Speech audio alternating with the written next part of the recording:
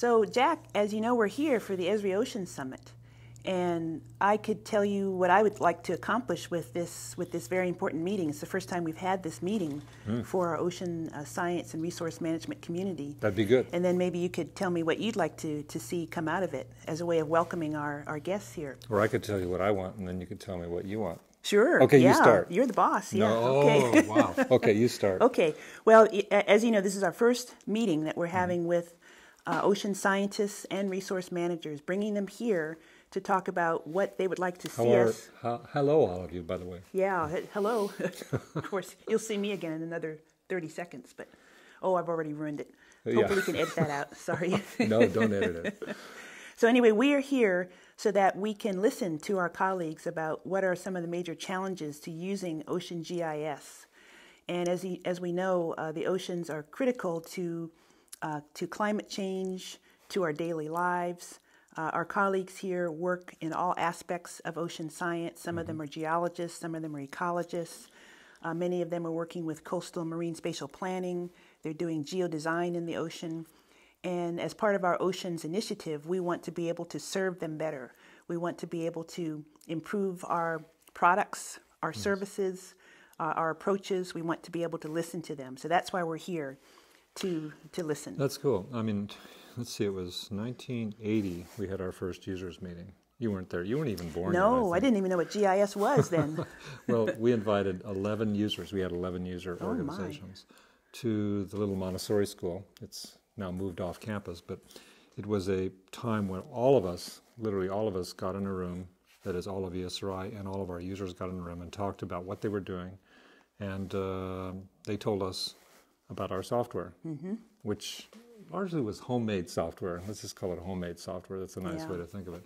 Not very good. It addressed a few things that they did. That's why they acquired it.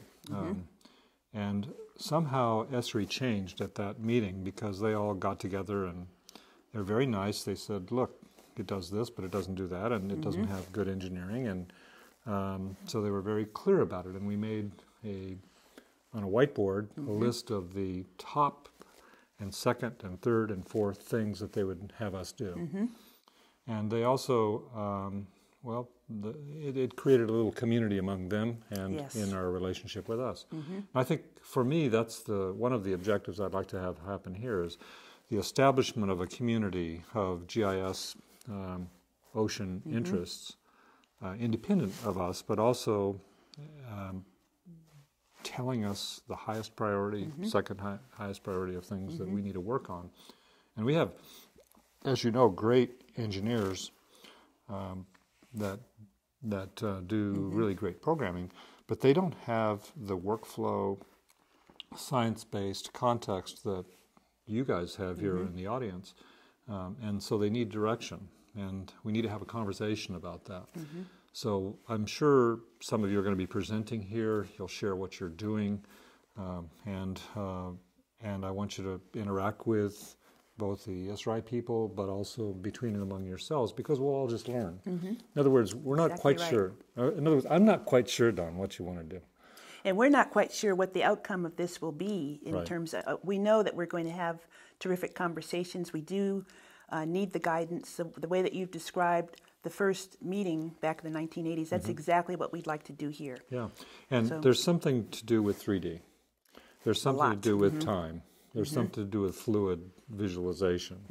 There's something to do with 3D analytics. These are very core functions that we need to actually evolve our tools, and we are, little by little, to do better. There's something about geodesign, the stuff that's happening at Santa Barbara, sketching, planning for the oceans. There's something about modeling the science of the oceans. Is that you've hit it right on the head. Really? Oh, that's perfect. I'm liking you more and more, really. Oh, well, yeah. but I mean, you don't have to convince me about the importance of oceans. I'm with you. Yes, well, we're doing this ocean initiative because of your vision, and because I think it's your vision. I'm helping to implement the vision. She talked me into getting hired. And it's a long time in coming. She talked me into getting hired here, and that's so that she could take advantage of what's here. Well, this is. I asked you when we had lunch when I was interviewing here. I said, Jack, has our ship come in? And you said yes. Yes, you did. So this is one of the opportunities here where Yes. nearly half of the participants at this meeting will be Esri staffers. So we have developers, product engineers, people from sales and marketing, international programs. We're all here across the organization to listen and to interact, and we all want to move forward in our thinking about these approaches and come up with some real concrete solutions. Yeah, maybe one way to conclude from my perspective is the oceans are vital for us. They're like our lungs in many ways, and they're not, and we're smoking. We're killing them. We're killing ourselves, and in a small way, like we have done on the land, or the green parts of the global map, as Sylvia talks about them. We have made a difference there by integrating our tools into the workflows of how people do land use planning, forestry, utilities, all of that. We need to do exactly the same thing in the ocean world.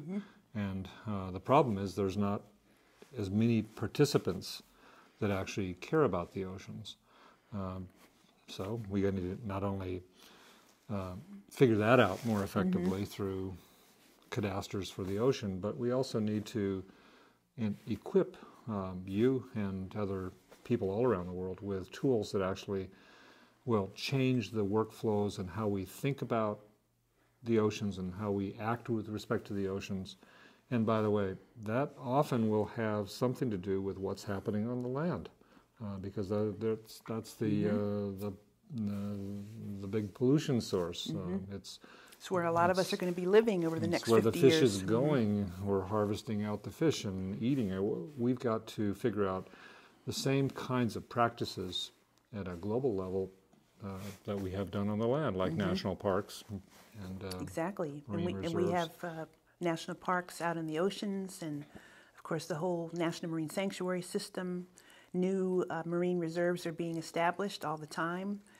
There are not enough of them out there, of course, but so I think, Jack, you understand our vision. It's part of your vision, and now I'm thinking that, gosh, this meeting is only 2 days long. I wish we had longer, but that's the way I think life is. We're inspired to go forward over these next 2 days. Yeah, I mean, we have limited resources at Esri. You guys all have limited resources. How can we go fast with what we've got and make a difference with it? That's my goal. So thank you, Jack. Thank you very Dawn. much. Thank you for being here. Oh, I appreciate it so much. Thank you. It's good. All right. Okay. Thanks.